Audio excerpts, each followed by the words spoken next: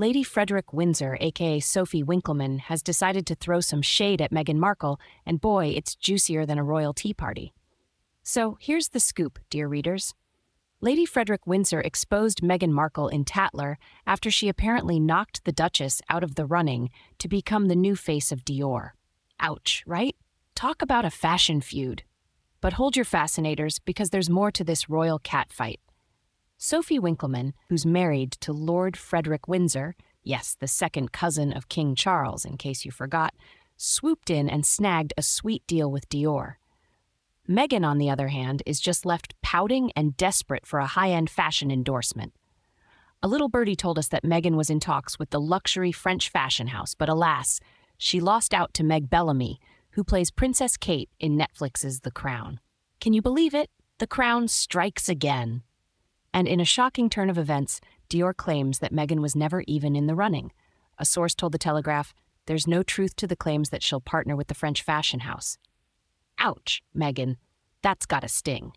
But wait, there's more. Lady Frederick Windsor, aka Sophie Winkleman, is now strutting her stuff as the new face of Dior. Forget Meghan. Sophie is the real deal, darling.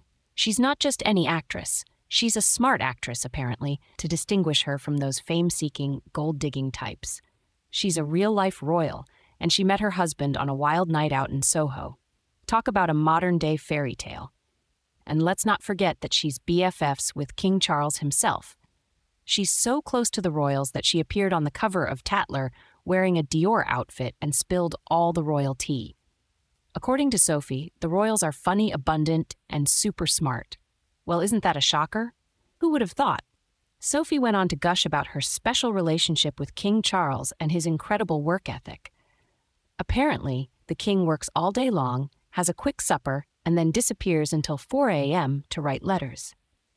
Wow, we're truly blessed with these insights into royal life. But don't worry, Sophie didn't leave out her other royal pals.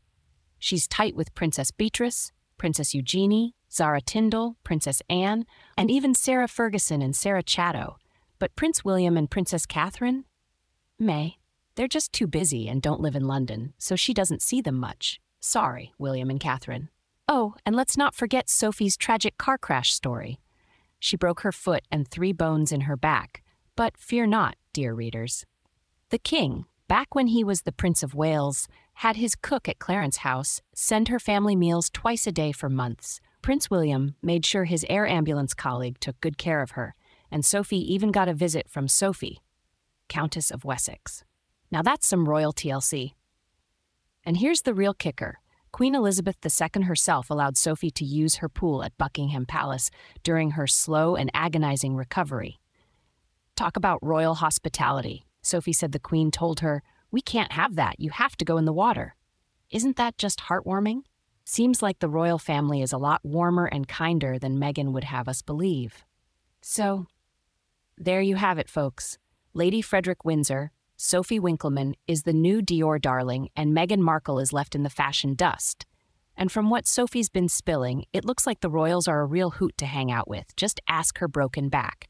But hey, who are we to believe, right? Meghan, with her tales of woe, or Sophie, the true insider with all the royal connections? Grab your tiaras. It's a royal rumble.